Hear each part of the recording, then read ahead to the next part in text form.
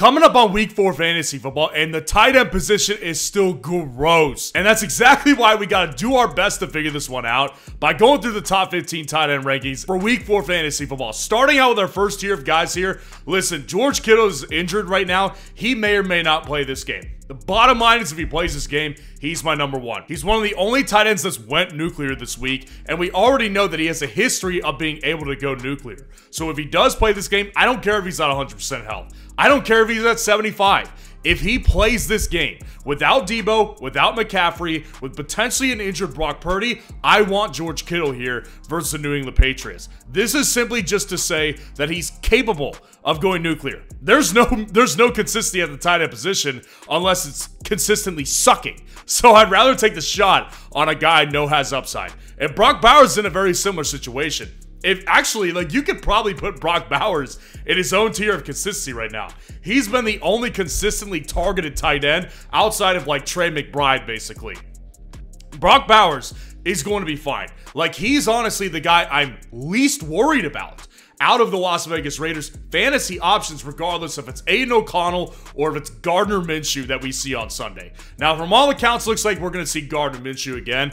But if he has another bad game, what's to say they don't pull him at half and put in Aiden O'Connell? The only guy I think is bust-proof in that offense is Brock Bowers. So the matchup versus Cleveland, not particularly great, not particularly bad with a banged-up Cleveland defense. I want Brock Bowers at number 2. Dropping out to our next tier right here. Dallas Goedert at number 3 at the Tampa Bay Buccaneers. Now listen, with Dallas Goedert here, he's in a situation where last week a lot of people are going to overreact based on his game. Obviously, 10 catches for 170 yards is nothing to mess around with. That's amazing points at the tight end position. And listen, he may very well be in line for another great game. I think he is, because looks like A.J. Brown and Devonta Smith are going to miss this game at the Tampa Bay Buccaneers, and the secondary is not particularly strong for Tampa Bay. So Dallas Goedert, based on last week, he's going to be important in this offense again as far as the target share goes. So I do think he's in line for another good week, but I will say Dallas Goedert, that was like his best game of his entire career. So we're not going to say that he's going to do that all over again the following week. Now at number 4 and 5, Jake Ferguson and Dalton Kincaid. Jake Ferguson came back, looked great. And that's a problem because I told a lot of people to sit him last week because I wasn't sure how he'd look off injury. But tonight against the Giants here, I've always said this with Jake Ferguson. This is why I liked him preseason. Dak Prescott loves a good tight end. It's been made into a joke, but it's true. Like, he loves throwing to a tight end, and Jake Ferguson's been really good for Dallas. So Jake Ferguson at the Giants tonight, I do think the matchup's pretty strong here, and I think Jake Ferguson has another good week tonight. And then Dalton Kincaid at Baltimore on Sunday night. Dalton Kincaid finally had some Dalton Kincaid managers relatively happy, I would say. Compared to what we had been getting the first 2 weeks and what we got in week 3, it was a great week for Dalton Kincaid. Now, obviously, he didn't, like, it wasn't a massive fantasy production. It was like 11.5 points in a half PPR format. So it wasn't anything to get, like, jumping up and down excited over, right? But Dalton Kincaid, the reality is that every week his targets have went up. And at the Baltimore Ravens this week, it's going to be a much more competitive matchup in all likelihood. So that means he'll be playing for the full 4 quarters, unlike he has the last 2 weeks. The last 2 weeks, they've destroyed their opponents, so they haven't had to play their starting guys the last 2 weeks in the full game. I think this week's different. We get a full 4 quarters with Dalton Kincaid, and I do think that's going to be a separating factor. And make sure to drop a like on this video and subscribe to the channel to show your support, because I'm doing everything I can to get us all ready at one of the hardest positions in fantasy football. Dropping out to our next tier right here. Sam Laporta and Travis Kelce at number 6 and 7. Sam Laporta obviously is questionable. He's got a low ankle sprain. 50-50 shot. He was limited in practice on Wednesday. This video is coming out on Thursday. The reality with Laporta is that as disappointing as it's been with Laporta, and it's been very disappointing, mind you, it's not as if he's irrelevant, though. Like, he's still maintaining relevancy in this offense. It's just not as good as it was last year because he's not hitting on touchdowns. So Sam Laporta, even though it's not been as great, he's still been consistently targeted, and against the Seahawks defense, it's not that the matchup's great, but the Detroit Lions offense is great. So one of these weeks, Laporta will have a great week, and I don't want him on my bench for it. Travis Kelce, listen, if we're being honest with ourselves, maybe this is even a little bit too high. Travis Kelce has just simply not been involved. That's just the reality here. And I've been sniffing this one out for over a year. Travis Kelce, it shouldn't even take sniffing out. Like, the dude's in his mid-30s, man. And I think, honestly, there's an effort for them to save him for the playoffs. I think that's what's going on. I don't think they're trying to overuse him too early. Now, again, with Travis Kelce, I'm still going to start him over most guys because I do think he will have a really good game at some point, and then people are going to be all over him again. He's got the name value at the Chargers here, I think, against a weaker Chargers team.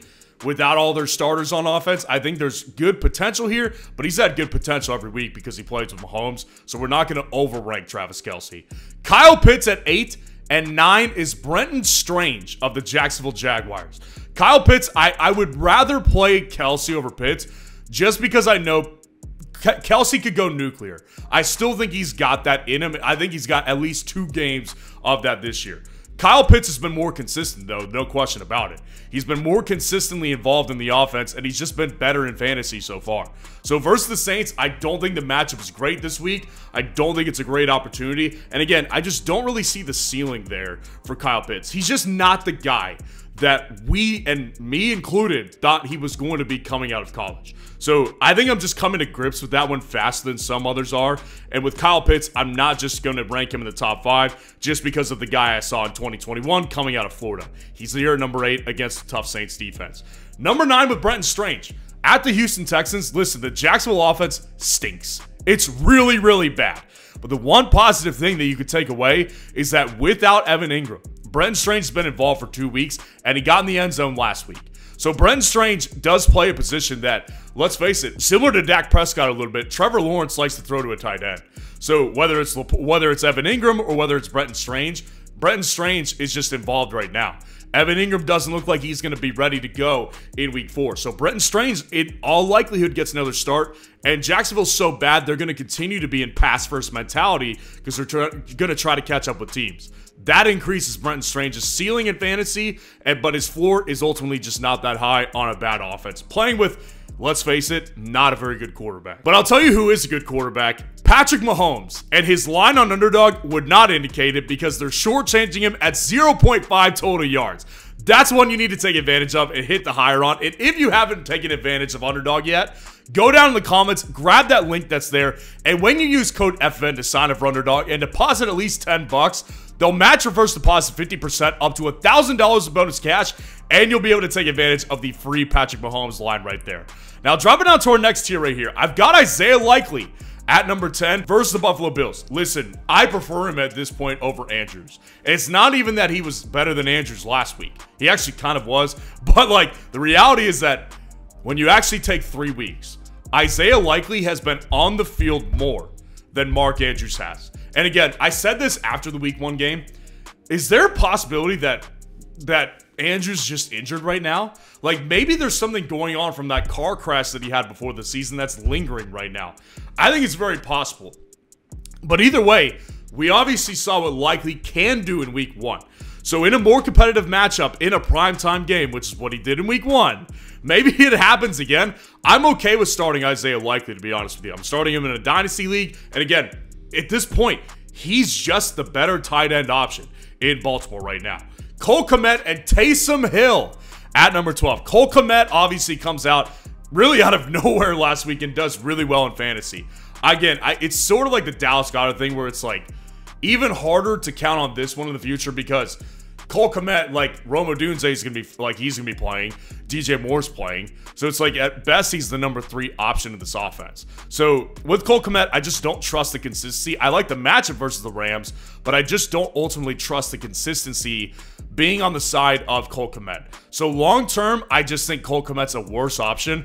But I do think that ultimately, like off the week that he had, if Caleb Williams can find any sort of like continuity in this offense and just any kind of consistency, maybe it's going to come through Cole Kmet, especially while Keenan Allen's out. So I think Cole Kmet, just based on that, needs to be considered. And Taysom at number 12 at the Atlanta Falcons, this is a shot call. This is a shot call right here. I always say this. Taysom Hill, what we get from him is 2 games that are massive at some point in the fantasy season. People go crazy over it. They pick him up, then they try to chase the points. It's hard to do that. I'm trying to predict one of those games right now, and I think it's the Falcons. Listen, Kamara didn't practice on Wednesday. So if Kamara doesn't play, Taysom will get carries, especially at the goal line. Even if Alvin Kamara plays, maybe they limit his workload and play Taysom more at the running back position. He's already gotten carries every single week, and he's gotten targets every single week as well. So you give him more opportunities, especially at the goal line. That's when Taysom can go nuclear. I think Taysom Hill, this is the shot call I'm making this week. I think he's a decent option here at number 12. And then dropping down to our last tier. This is who I prefer Taysom over because we're really just throwing something at the wall to see if it sticks with Tyler Conklin, Mike Gesicki, and Zach Ertz. Conklin has not been consistent. He did have a breakout game in week 3. Ultimately, I can't trust the workload, and the matchup versus Denver is not particularly ideal. Denver's defense is good. I keep saying this to people. They're a good defense. Now, again, if he can maintain the involvement that he had in week 3, he's going to be a solid tight end option moving forward. But the reality is, like, with Aaron Rodgers, like, over his career, he's liked to throw to a tight end who he can rely on. So maybe Conklin, he's starting to rely on him a little bit more, and it becomes more of an option. Right now, I'm going to have him at 13. 14, Mike Gesicki. What was really interesting about last week was that I was expecting to see his targets go down since T. Higgins was coming back. But with T. Higgins back, Mike Gesicki was still involved. At the Carolina Panthers this week, the matchup's great. So it's ultimately down here with Mike Gesicki because I don't ultimately trust what his involvement's going to be like week to week with T. Higgins now fully back. So we'll have to see it another week. I want to see more involvement again this week because I do have a feeling that it's going to take a downturn, and we might see it this week. And then rounding it out at 15, Zach Ertz here. Actually been a really consistent target for Jaden Daniels. Now, the only problem with Zach Ertz is that he doesn't have the speed that he used to. He doesn't have the athleticism he used to. He's just not a very high upside player at this point of his career. Again, he's older too. It's okay. But the reality is, like, he's been getting lots of close to the line of scrimmage over the middle of the field production here for the Washington Commanders. He's been a relatively stable option for Jaden Daniels. So just based on that, down here at 15, you've got to take the stability here. And there's a revenge game narrative at the Arizona Cardinals this week. So maybe he can capitalize on that. But either way, Ertz has been really consistent in fantasy so far. So let me know how your lineup is looking so far this week. And if you want to see the top 12 kickers this week in fantasy, click on this video right here.